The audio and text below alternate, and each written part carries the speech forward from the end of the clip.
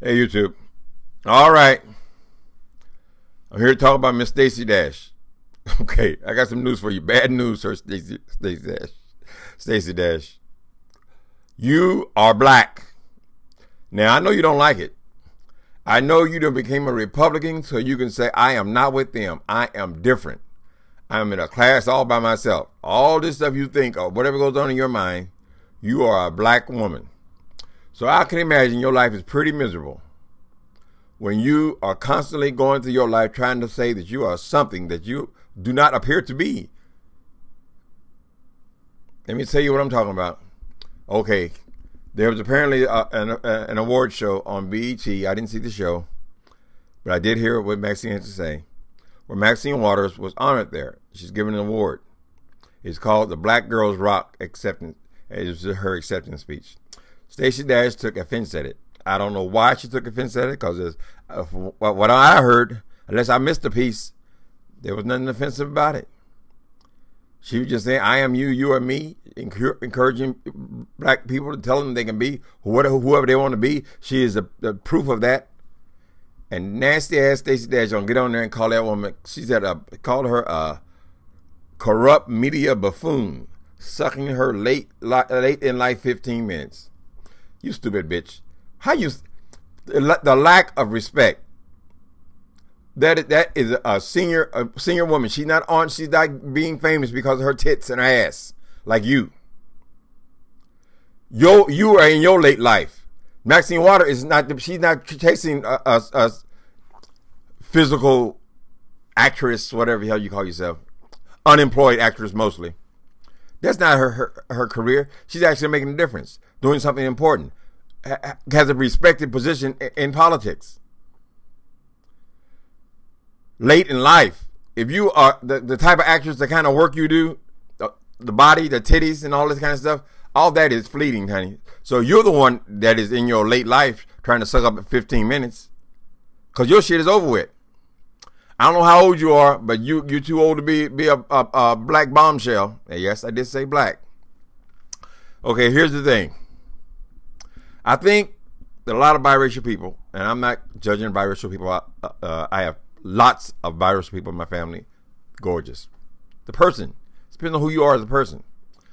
But a lot of people feel like they have a choice. I can be black or I can be white. No. No, girl. You can say you're white. You can feel like you're white. You can side with all white issues. You can go on Republican-run Fox News and always be on the side of whenever the issue is white versus black. But you are black. That's what they see, baby. I'm sorry. That's what you will go out in infamy as black. And you are depending on this little cutesy kind of people that go by your looks. That, honey, is over. The decline is after 30. It's like, and what you left with now? Being an idiot. How you gonna call Maxine Waters an idiot? And you call her a buffoon, but you're the one that's the buffoon. I mean, does that make sense? Listen, this woman, Maxine Waters, was the first one to call Donald. That's why I respect her. To call Donald Trump what he is. She is one of the very first who are bold enough to go out in front of national television and tell these people exactly what Donald Trump is, and suggest that he should be impeached just for being an idiot. Now they're all coming along. They're all seeing that she was right. They say, oh, we don't got to tiptoe around the White House. Let's be like Maxine. Respect that woman. You respect your elders. If you have something nasty to say about Maxine Waters, I would advise you to shut your goddamn mouth and keep it to yourself. When you disrespect your elders like that. Now, I know Maxine Waters don't want to be considered no elder. She's doing the job a person in the 30s, 40s could do. I understand that. But that woman is an elder. Well-respected elder among black people. Of course, that means you're on the opposite side. Whatever we like, you're the opposite. See, when you became Republican, Stacey Dash, you have said to people that I am not like them. I am not one of them. I am different. I think that's the dilemma that you people, you Fox News type black folks have. You know, I know because you're constantly called on to choose sides.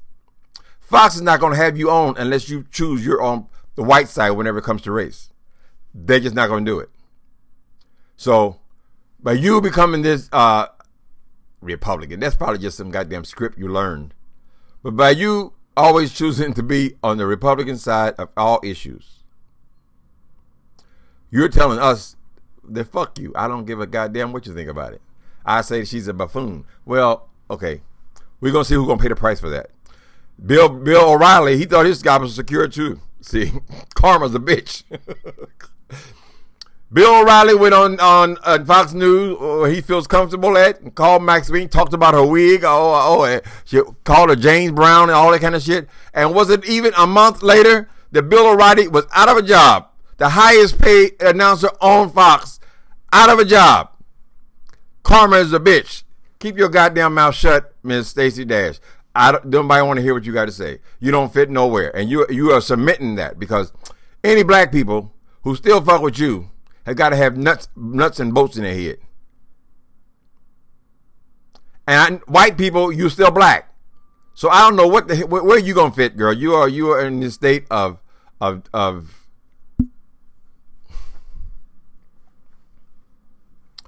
Stacey Dash. Every time I hear your name, it's something negative, something stupid you've said concerning race. So here's my advice for you. I got some good advice for you. Do not call people what you are. You are a corrupt media buffoon trying to get your last 15 minutes, that's what it is when you're an actress playing on your looks. It's over, baby. I can see them lines up under your eyes and all that extra makeup. Every year is more makeup. If that's what you depended on, it's over. So you're the one who is a corrupt media buffoon sucking her late life 15 minutes of fame. Girl, find something to do. Make a difference. Maxine should be an example for you. An example. Hold her up high, honey. You criticize everything anything got to do with black people, you always criticize it. You don't want us to have Black History Month. You don't want us to have black schools. You don't want us to have black shit. Nothing. And then you still black. You're pitiful. Pitiful and disgrace. And you are a buffoon, lady. Have some respect for your elder people who the rest of us do respect. You have not earned no respect in this country. Believe it.